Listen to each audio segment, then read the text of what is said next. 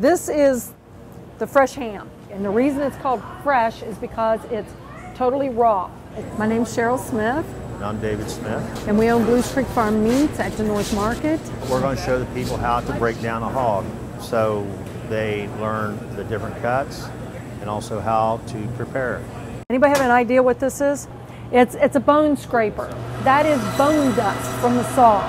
And so we have to scrape it so that it looks clean for in the case. My family and I are trying to move entirely away from sort of grocery store, big agriculture meat into farm meat. And so in doing that, there's all these extra questions about butchering. So this opportunity was here and we thought, well, I could learn a little bit more and move toward that of being able to do more butchering at home. You can see the ribs, and this is boneless pork loin that's coming off here.